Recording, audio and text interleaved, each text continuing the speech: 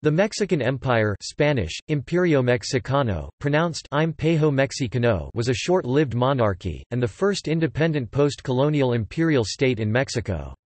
It was the only former colony of the Spanish Empire to establish a monarchy after independence. Together with the Brazilian Empire, it was one of two European-style empires in the Americas. The Mexican Empire lasted 2 years. It existed from the signing of the Treaty of Córdoba and the declaration of independence of the Mexican Empire in September 1821 until the emperor's abdication in March 1823, when the provisional government took power and the First Mexican Republic was proclaimed in 1824. The first monarch of the state was Agustín de Iturbide, reigning as Agustín I of Mexico. Creation. The various independentist factions in revolutionary Mexico coalesced around three principles, or guarantees, for Mexican independence from Spain: that Mexico would be an independent constitutional monarchy governed by a conservative European prince, that criollos and peninsulares would henceforth enjoy equal rights and privileges, and that the Roman Catholic Church would retain its privileges and position as the official religion of the land. These three guarantees formed the core of the Plan of Iguala, the revolutionary blueprint which, by combining the goal of independence and a constitution with the preservation of Catholic monarchy, brought together all Mexican factions. Under the 24 February 1821 Plan of Iguala, to which most of the provinces subscribed, the Mexican Congress established a Regency Council which was headed by Iturbide.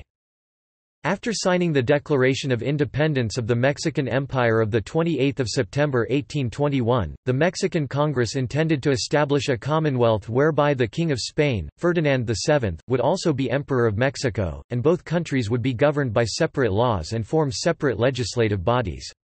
If the king refused the position, the law provided for another member of the House of Bourbon to accede to the Mexican throne. However, the goal was merely a political tactic to appease the last royalists, and full independence was expected. King Ferdinand, however, refused to recognize Mexico's independence and said that Spain would not allow any other European prince to take the throne of Mexico. Iturbide. General Agustín de Iturbide, a Mexican criollo who had been a royalist officer and who had led the army of the Three Guarantees in the final phases of the war, was elected head of the provisional government and of the regency which held the imperial power while a monarch was chosen. Iturbide was extremely popular after his successes in the War of Independence, and in the evening of 18 May 1822 a mass demonstration led by the regiment of Celaya, which Iturbide had commanded during the war, marched through the streets of Mexico City and demanded that their commander-in-chief accept the throne himself. On 19 May 1822, Mexican Congress named Iturbide as a constitutional emperor. On 21 May it issued a decree confirming this appointment, which was officially a temporary measure until a European monarch could be found to rule Mexico. Iturbide's official title was, "By divine providence and the National Congress, first constitutional emperor of Mexico." Spanish, por la divina providencia y por el Congreso de la Nación, primer emperador constitucional de México. His coronation took place on 21 July 1822 in Mexico City. In August 1822 a plot to overthrow the monarchy was discovered, and on August 25, plotters, including 16 members of Congress, were arrested. As factions in the Congress began to sharply criticize Iturbide and his policies, the emperor decided on 31 October to dissolve the body. This led to provincial uprisings, the most important of which was in the garrison at Veracruz led by Antonio López de Santa Anna, who would later be President of Mexico during the secession of Texas and the disastrous Mexican-American War. Santa Anna and his troops revolted against Iturbide, calling for the restoration of the Congress on 1 December 1822. Santa Anna had secretly persuaded General Echevarri, the commander of the imperial forces, to switch sides and support the revolution when it was ready to be proclaimed throughout Mexico. The independence heroes Vicente Guerrero, Nicolas Bravo and Guadalupe Victoria soon joined, signing the Plan of Casa Mata on February 1, 1823, which called for the restoration of the Congress.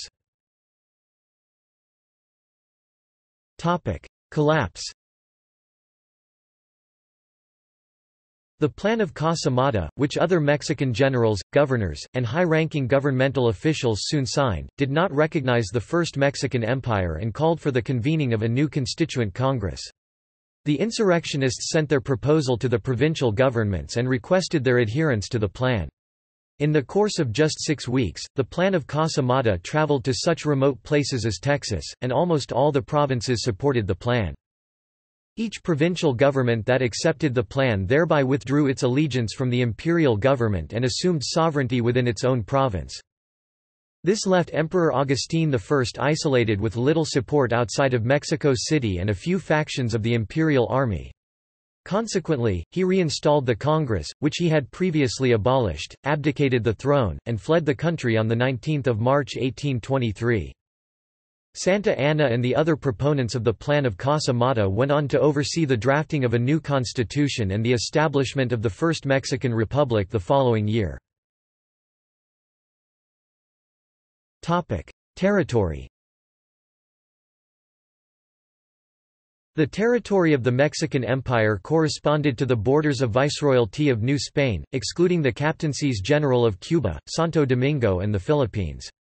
The Central American lands of the former Captaincy General of Guatemala were annexed to the empire shortly after its establishment, making the First Mexican Empire the largest country in North America with territory of approximately 5 million square km. Under the First Empire, Mexico reached its greatest territorial extent, stretching from northern California to the provinces of Central America excluding Panama, which was then part of Colombia, which had not initially approved becoming part of the Mexican Empire but joined the empire shortly after their independence. After the emperor abdicated, on March 29 the departing Mexican General Vicente Filasola called for a new Central American Congress to convene, and on July 1, 1823 the Central American provinces formed the Federal Republic of Central America, with only the province of Chiapas choosing to remain a part of Mexico as a state.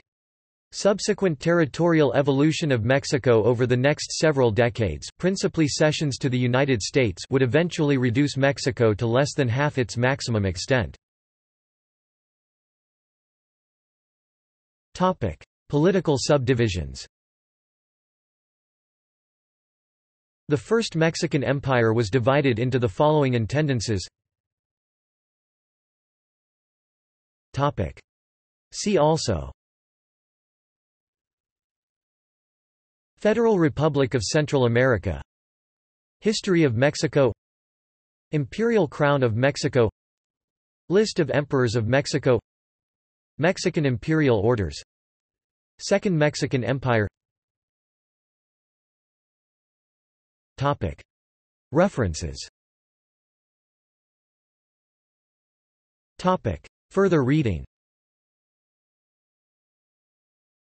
Topic. External links. Imperial House of Mexico, Mexican Empire.